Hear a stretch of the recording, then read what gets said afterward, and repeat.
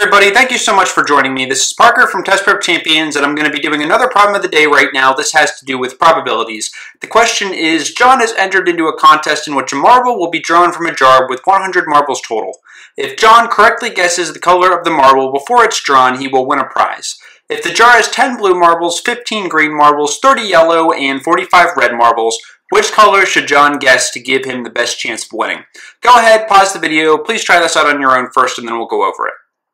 Okay, hopefully you had a chance to look at this, but if not, that's fine too. We'll go over it. So there's two ways to do this. The first is to use an intuitive or common sense type approach and to just reason your way through it and imagine that you're John and you're going into a contest where you've got to guess which color marble will be drawn, and you could say, well, there's 45 red marbles and there's only 10 blue, 15 green, and there's only 30 yellow, so since the most red marbles are in the jar, I'll guess red. So if you used a logical approach or common sense intuitive way to do it, that's perfectly valid. And so congratulations for that. If you got red, that is the answer. I'm going to spoil that for everybody right now. But the point of this question, though, is to use the probability formula to do the calculations. So you're definitely going to want to know how to do that, even if you use the more intuitive way to answer this. So I'm going to show you how to do that now, and this can come up on the GED test depending on which version of the test you get. You may get a probability question or a couple, and so it's definitely worth knowing how to do it. It's not really that hard. So first of all, let me give some definitions here. So this is the formula for the probability, and there's different ways to write it. This way is fairly easy to understand. It's the probability of an outcome equals the number of favorable outcomes divided by the total number of outcomes. And I'm going to show you how to apply this in just a minute. And so here's my definition of probability. So probability is just how likely an event is to happen.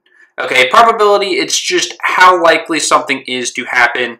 And so that's the definition of probability. So if you want to put that down in your notes, I'll give you a second to do that. Maybe pause the video. Okay, hopefully you got that down in your notes if you want to write it down. So I'm going to clear that definition out so we have some room to work on the question now.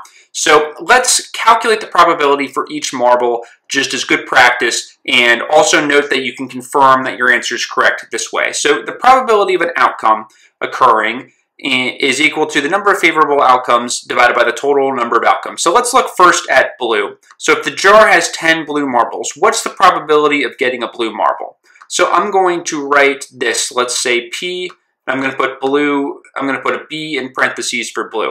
So when you see me writing P of blue, that just means the probability of blue. So I'm just abbreviating rather than writing blue out. So the probability of drawing a blue marble is going to be equal to the total number of favorable outcomes divided by the total number of outcomes. So what's the total number of favorable outcomes? What does that mean here? Well, all that means is what's the number of chances you have to draw a blue marble? Well, since there's 10 marbles in there, okay, the number of favorable outcomes for drawing a blue marble is 10. And the total number of outcomes would be 100 because there's 100 marbles total. So we would do 10 divided by 100.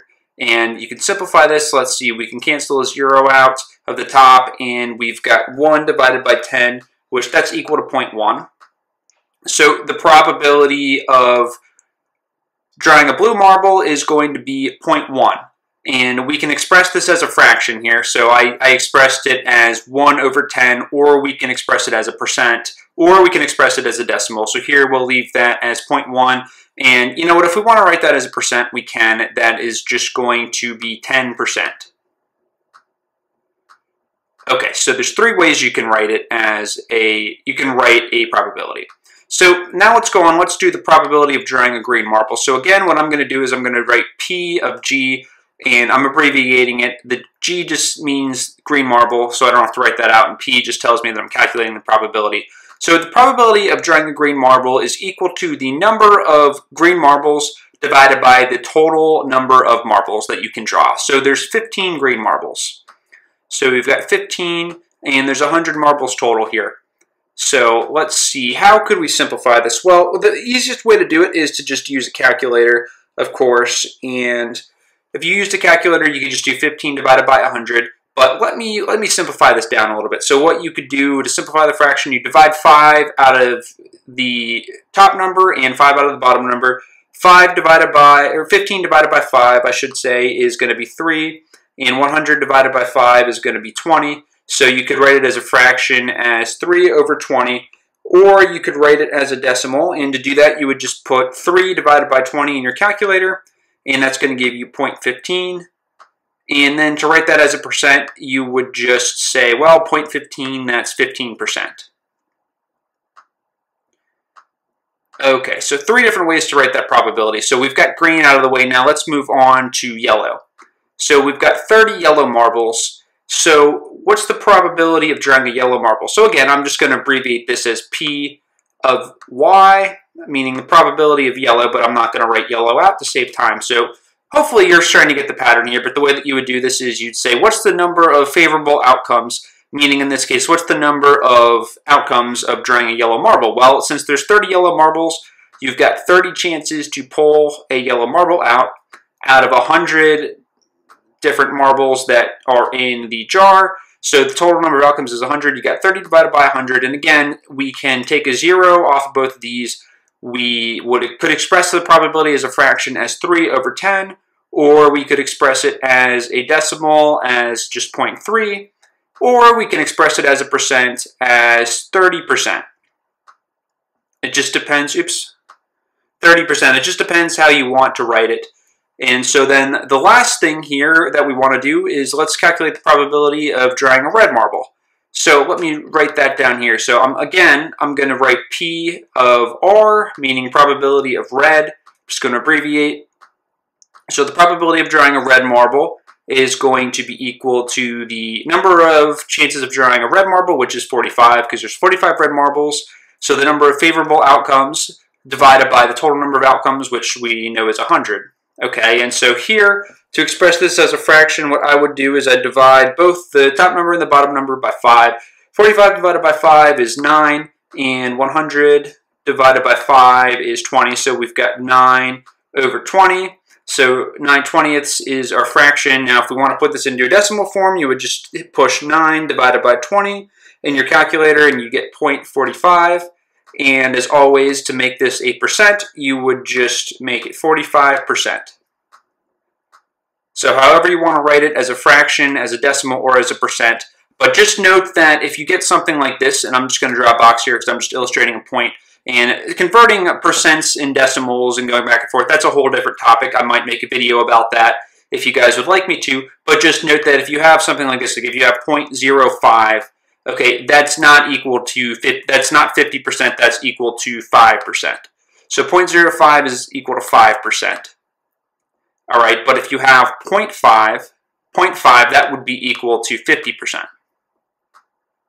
And that's just an example just so that if you are going between the decimal form and the percent form, just understand that if you've got this decimal, then a 0, then the number, that's going to be like 5%, or if it's 0.03, that'd be 3%. If it's 0.02, that'd be 2%, etc., etc. And if it's just 0.5, it's 50%, or 0.3, that's going to be 30%, etc., etc.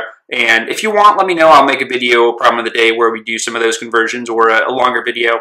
But so here, the point is now that we've calculated these probabilities, we can see which one would be the best to bet on. So you've got a 10% chance of drawing a blue marble, 15% chance of drawing a green marble, and a 30% chance of drawing a yellow marble, 45% chance of drawing a red marble. So since you've got the highest chance or the highest probability of drawing a red marble, the answer is obviously going to be red.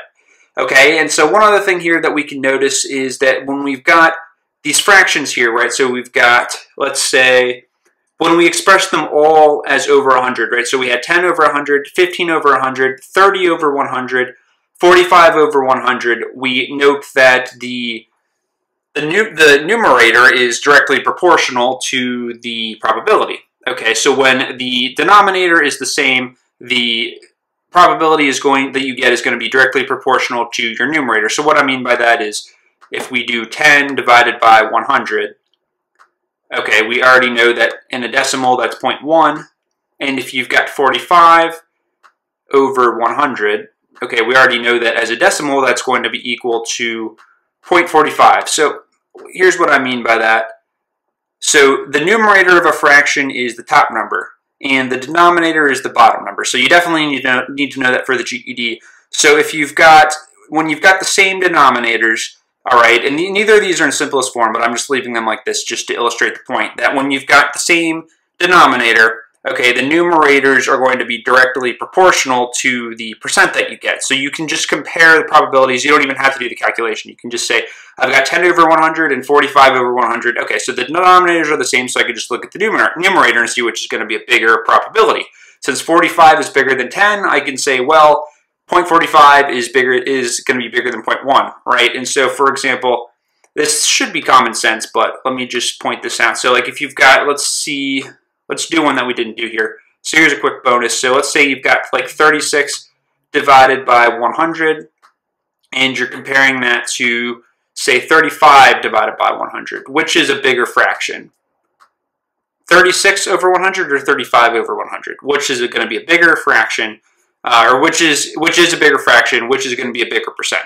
Well, hopefully you see that it's going to be the 36 over 100. Why? Well, the denominators of both of these fractions are the same. So if you look at the numerator, you can tell which one's bigger. Because 36 divided by 100, let me do that as a decimal, 36 divided by 100, plug that in your calculator, you see that that's equal to 0.36.